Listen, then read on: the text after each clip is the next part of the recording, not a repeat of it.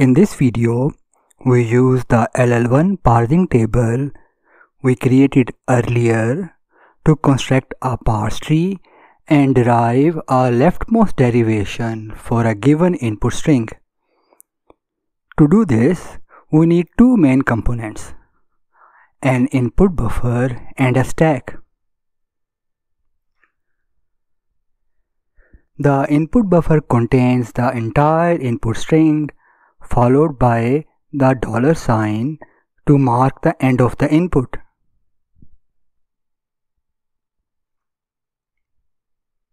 The stack starts with the grammar symbol, start symbol, followed by a $sign. As we parse, we will perform one of the four possible actions. Number 1. Update the stack. This happens when the symbol at the top of the stack is a non-terminal.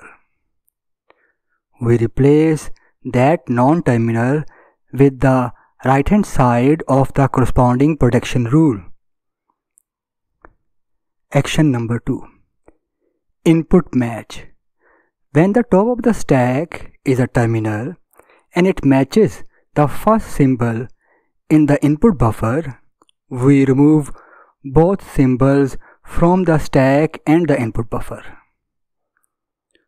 Action 3. Accept. If both the stack and the input buffer contains only the $sign, it means that the input string has been successfully parsed and we conclude the process.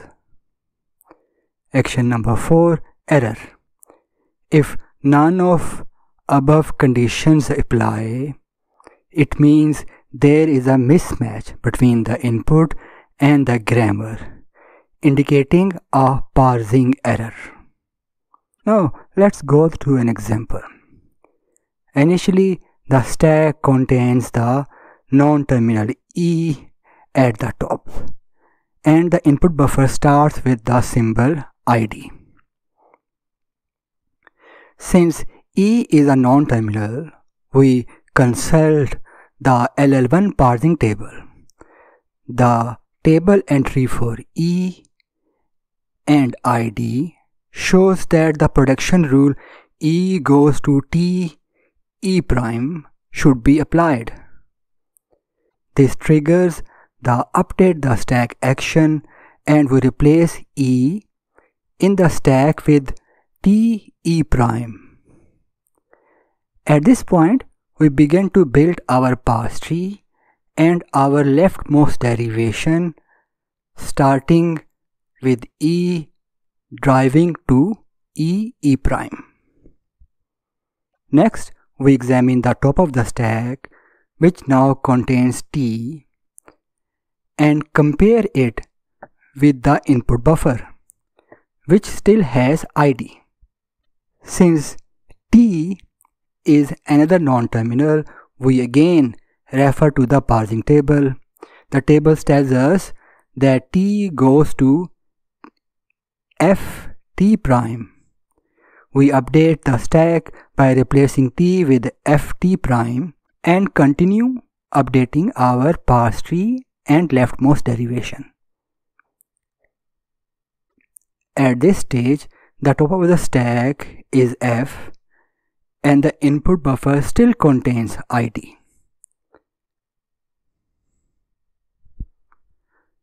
The parsing table indicates that F goes to ID. We replace F in the stack with ID. Now, for the first time, the top of the stack is a terminal ID. Instead of consulting the table, we check if the terminal matches the first symbol in the input buffer, which is also ID. Since they match, we perform the input match action by removing ID from both stack and the input buffer. This process continues in the same way, alternating between updating the stack and matching input symbols until either the string is fully parsed or an error occurs. Let's continue in silence until we either encounter an error or reach the acceptance state.